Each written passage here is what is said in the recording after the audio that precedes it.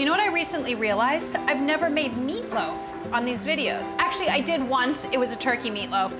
Today, I'm making a regular classic meatloaf, and I'm gonna make two, and that way, if you want to, you can freeze one. I'm starting with 4 slices of white sandwich bread. Tear it into, you know, chunks. Doesn't really matter, doesn't need to be too fine. You're gonna soak it in some milk, and that'll really break it down. The bread serves to lighten up your mixture and make it not too dense when it cooks together. All of the ingredients might seem like a lot, but remember, we're making 2 8.5 by 4.5 inch meatloafs in pans. That's fine. That's fine. I said it didn't need to be too fine. I'm not gonna go crazy, but of course I'm not stopping because that's my obsessive personality.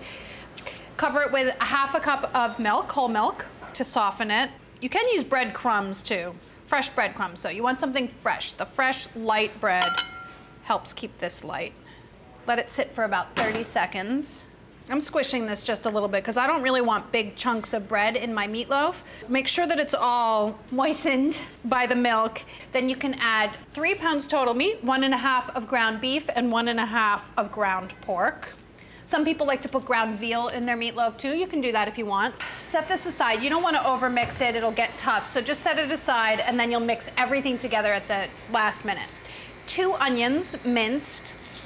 Sometimes when I'm making a meatloaf, I prefer to saute my onions, but this works as well. You just mince them really fine so they cook while the meatloaf is cooking. My kids do not like meatloaf. I don't know why.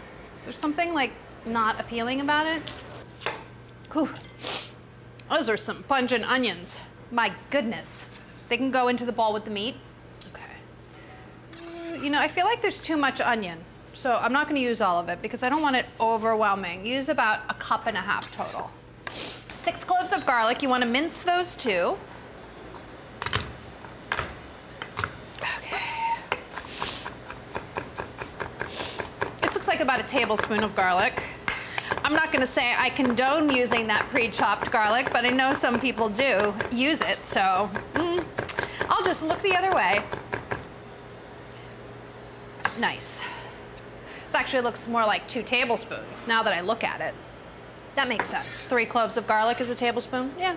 Then 1 cup of chopped parsley.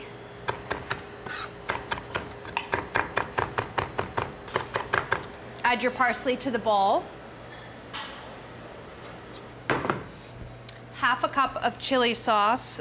This is 3/4 cup total, and I'm gonna save 1/4 cup to glaze the tops. Then 1/2 cup of grated Parmesan cheese. A lot of flavor going on in here. I'm just gonna mix this a tiny bit. Actually, no, I lied. I'm not gonna mix it. I did mix it, I shouldn't. 2 large eggs. Then you mix everything by hand. I like to start it off just using my spatula, just a little bit, and then move on to my hands. You need to add some seasoning. So 1.5 teaspoons of salt, coarse salt, and 1/2 teaspoon of pepper. That's it. Now, hands. Nice clean hands, remember, and mix it all together. You wanna gently but thoroughly mix all of your ingredients together. You'll definitely have more control if you use your hands, and you'll have to mix it less, which is key, because the more you mix, the denser that your meatloaf will be, and you don't really want it to be dense. You certainly want it to hold together, but you don't want it to be dense. Let's just put it that way. Oh, it smells so good. The cheese and the Parmesan are adding a delicious sort of Italian twist. So divide your mixture into even pieces. Okay. Pat them into logs very gently, so don't overwork it. I think that that's key here. I think I've said it several times, but I really mean it.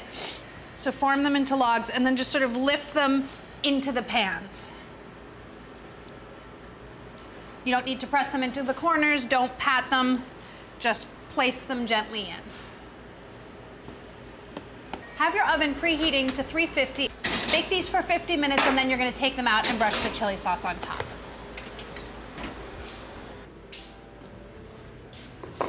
So after 50 minutes of cooking, you wanna brush the tops. This will give a nice, delicious, kind of sweet, spicy glaze on top. And then you're gonna cook it for another 10 minutes or so. The juices need to be running clear And if you're using an instant read thermometer, it should read 160 degrees. Smells good. Pop it back in the oven, about 10 more minutes.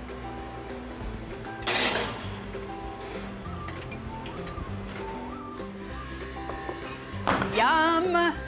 You're probably gonna wanna let this sit for about 5 minutes. Let's see, do I feel like I can cut it now? I kinda wanna taste it. I'm gonna live life on the edge.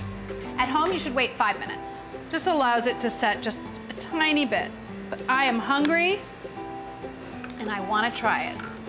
You can actually take the whole meatloaf out of the pan and cut it that way if you want to.